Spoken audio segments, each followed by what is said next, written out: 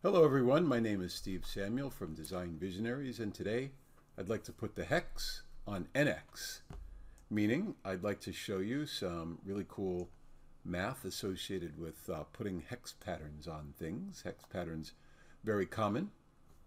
And so where we start today is with a hexagon, and we have a dimension A, that's the dimension from flat to flat. We have dimension B, that's the dimension in between the hex patterns, whether you're doing in this direction or that direction. And we have the fact that the side of the hexagon is 30 degrees or 60 degrees, depending on your frame of reference.